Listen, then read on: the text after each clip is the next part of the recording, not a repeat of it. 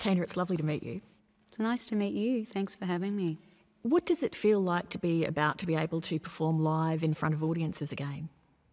I get to do my job, something that I feel I have the right to do. I'm incredibly excited, not only for myself, I'm excited for the collective, I'm excited for an industry that's been on pause for over a year now. Is there any substitute for the connection that a performer has with a live audience? No. A screen will never, ever replace the beautiful alchemy that happens between human beings. It can never do that, and it will never do that. No algorithms, doesn't matter how intelligent they all think they are, they can knock themselves out. It will never replace that human chemistry, ever. What do you think about when you're performing? Are you thinking about the technical side of it, or are you thinking about the audience? Are you thinking about the words of the song? What's running through your mind? How about all of the above?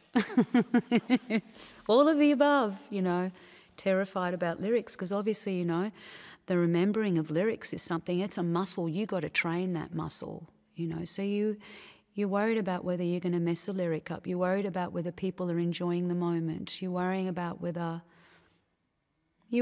a lot of things. But I think the most important thing about this next time going out is that I'm comfortable and peaceful in my place, and that the imperfections are what it is. And I embrace all of that. Nothing is ever perfect, and it's not what I'm searching for. It's young talent time!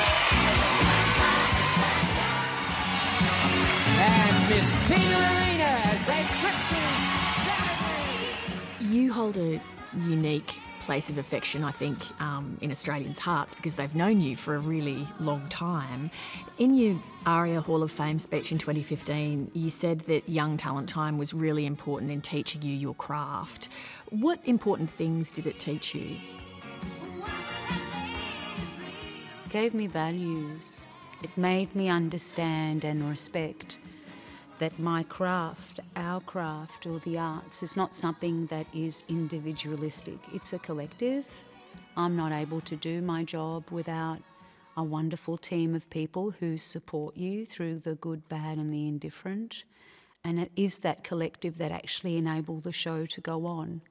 So Young Talent Time was an exquisite experience that could certainly never be repeated today, because we don't live in the same society. We're not set up, we're not configured the same way. So it really was a core roots, a real traditional education of listening, watching, talking, doing in a very organic and traditional way. And those values were something that were instilled in me as a little girl, and it's invaluable. I can't estimate any of that. You better shape up, 'cause I need a friend. What do you think if you ever see clips of yourself as a little girl singing? You better understand. I get really emotional now. I think maybe because I have a real respect for that little girl.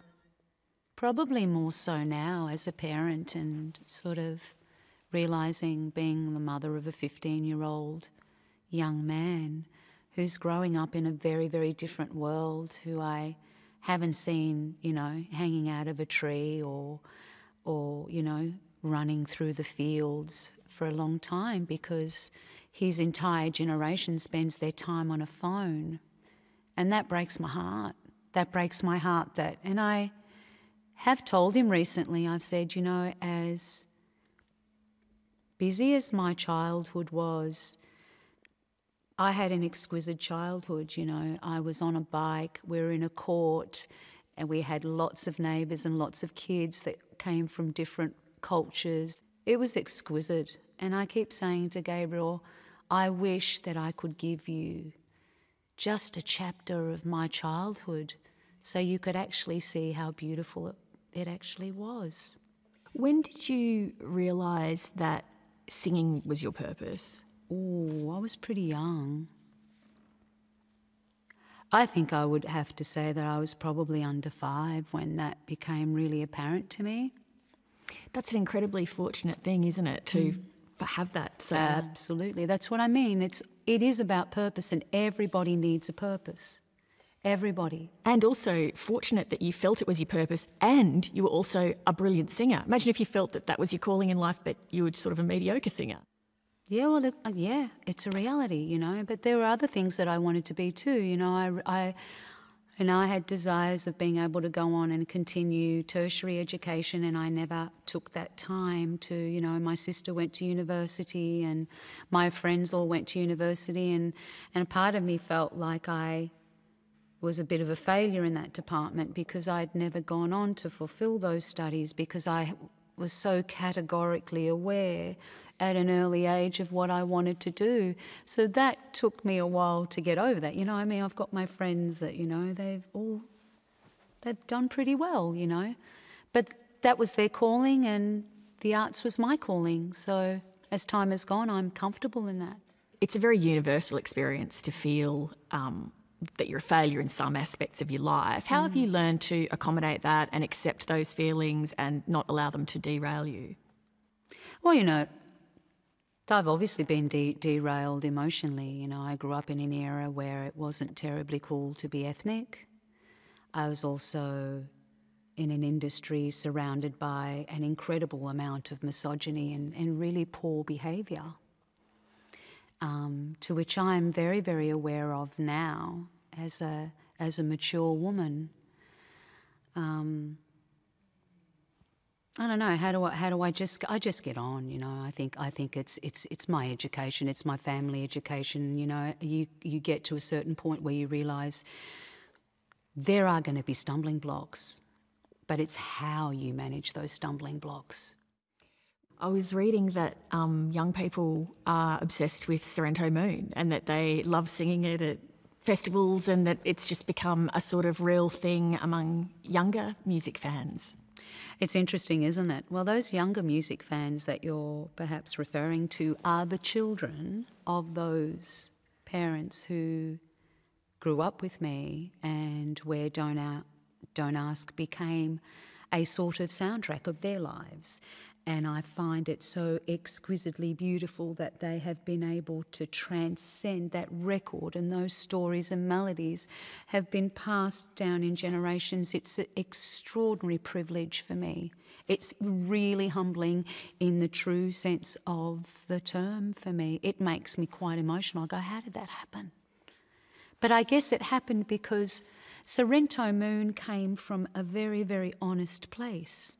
I remember being 15, my son's age. I remember sitting on the back beach of Sorrento and watching all these kids, these guys and these girls surf, and their interactions.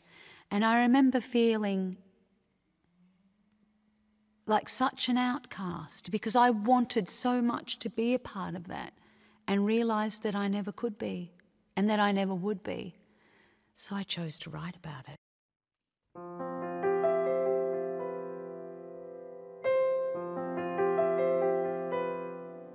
You wait a long time to find your dream and hold on to it, and all I needed was to fly. It's been a long way from innocence to understanding. Picture of a child at play is how I feel today, and I remember how it all came true. It was all so tender, and I was lost with you by the sweet Sorrento moon. Sweet Sorrento moon.